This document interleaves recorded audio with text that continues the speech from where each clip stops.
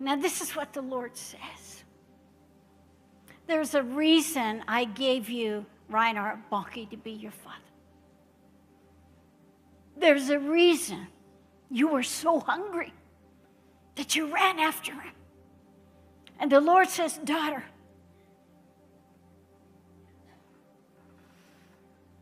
not only were you called to establish this church, you were called to evangelize the nations. And the Lord says, I gave Reinhard stadium Christianity. I gave him the anointing for the fields. And the Lord says, daughter, don't you have that same anointing? Don't you have the double of that anointing? And the Lord says, I'm now going to send you out into the fields once again. Go to the fields. The harvest is white. The fields are white. And the Lord says, I'm going to send you. I'm going to show you where to go. And listen, fam, you're going to go with her. And you're going to help her. And the Lord says, Reinhard cried, Africa shall be saved. But it is not saved yet. He wasn't finished. But the Lord says, will you wear his mantle? Will you wear his mantle and go into the fields again? And the Lord says, I'm going to pinpoint and I'm going to show you the places to go. And the Lord said, I didn't say come, I said go.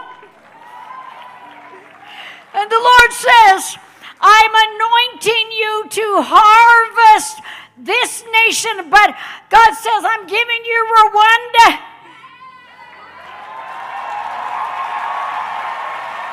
You must go to the fields in Rwanda, and I will give you South Sudan, says the Lord.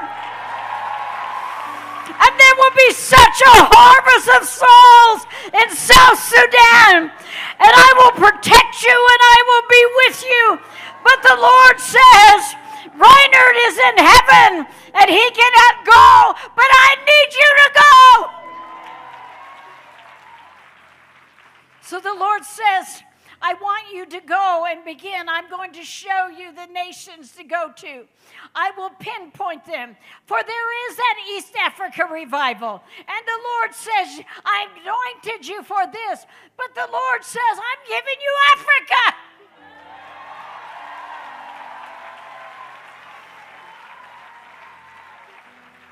And the Lord says, you raised up this great church so they can take Africa.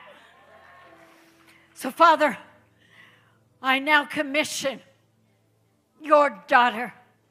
I feel as if this was the will of God for your spiritual father for you all along. And you haven't missed God. You haven't gone the wrong way. But the Lord says everything is prepared for this day. Because the Lord says, whom shall I send and who will go?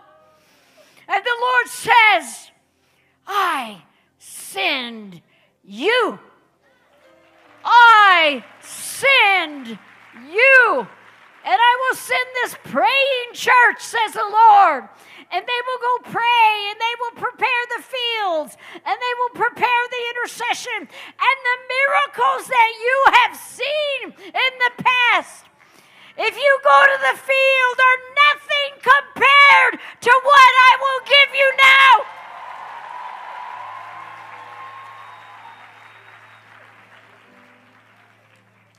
So God has given you the faith, my dear friend. God has given you the faith. And the Lord says, I know how you labored. I know you have given everything to me, says the Lord. But I have need of you. I have need of you, says the Lord. And I will show you where to go. And there will be a prayer tent, even like Suzette Hadding had the prayer tent. And you will have a prayer tent, and the intercessors will come. And the Lord says you will marry evangelism and intercession with ripening the fields, and the witch doctors will be saved, and the occult powers will fall down. And the Lord says you will see such notable miracles, and the greatest miracles will be new body parts, new eyes, new ears, new arms, new feet. I will give new feet, says the Lord. So, Father, as a prophet, I commission this prophet to reap the harvest of Africa. For Africa shall be saved. Let's shout hallelujah! Hallelujah! Africa shall be saved. Hallelujah.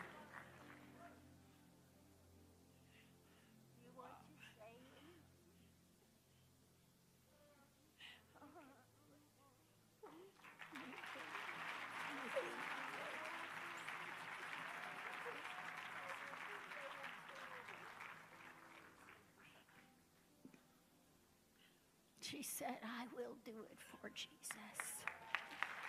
I will go.